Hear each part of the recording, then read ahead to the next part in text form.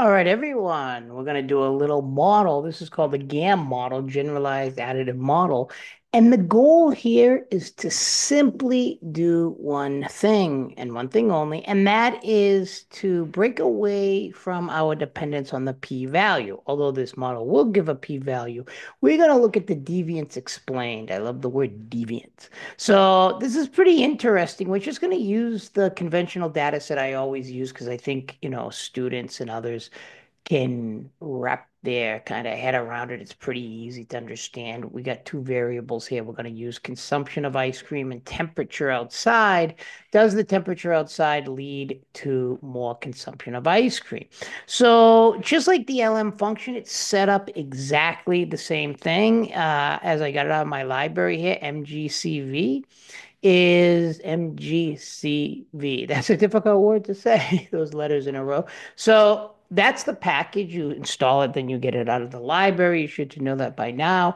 But if not, just remember, just install package. And then, as you probably remember, install packages. But when you do install it, you have to put it in quotes. And then when you get out of the library, you don't. So this is a pretty cool package. So we'll call it, let's say, for example, eat ice.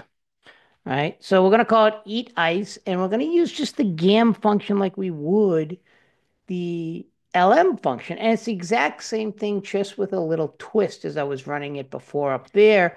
I was doing without the S and with the S, which is a pretty interesting, well, we'll just take a look. So it's just conventionally the same. Dependent response variable consumption, Tia tilde. But then, interestingly enough, we've got what is this S around temp? We're doing a smooth spline here to go into, so it's like not necessarily linear, but these are quantitative continuous variables, consumption, as you can see in temperature, but you can do this as well with the GLM function.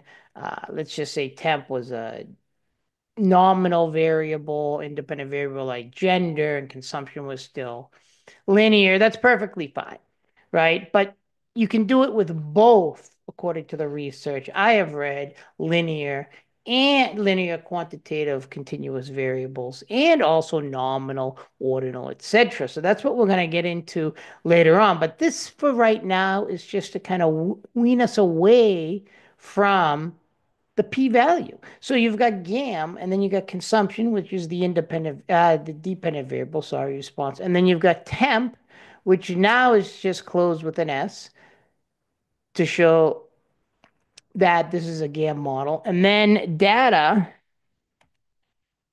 equals ice cream. So same setup summary as you would with the LM, GLM functions, the other functions, ANOVA, etc.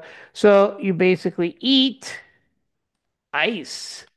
And what's interesting about this is you still get all the stuff you know about. Like, for example, here is the p-value, here is and it even gives an F, interesting. But we want to wean our way away from all these things and then start looking at alternative measurements. So we see that the p-value obviously is with the 3 stars significant, which is important. Anything under 0.05, conventionally speaking, is statistically significant. That is, the lower the better because it's against the null, how likely you are to see the null being true or to other extreme results. But this is interesting because look at this, 68.1%. 68 is very high amount being explained in this model. So the deviance explained, the more the better, and 68 is very good. So we can conclude, in addition to using the overused p-value, p-value is still important, but is it a little overused? Yes.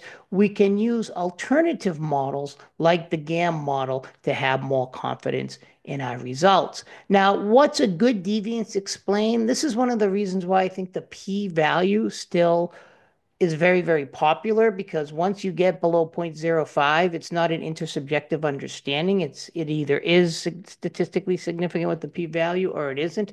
This and other measurements, you get into kind of a little subjectivity. What is good deviance explained? There is no one right answer. There is no direct threshold over that, but I'd say anything above 50 or 60%, 68% is very, very good. We can conclude. So the goal here is to look at alternative models, in this case, the generalized additive model, GAM model, to measure something different than the p-value, standard error, estimate, etc. This goal here is to give an alternative to those measurements and another one so you have more confidence in your results. And in this case, we have deviance explained with the GAM model, very easy to do, which is 68.1%. Very good. Thanks a lot for listening, everyone, and take care out there.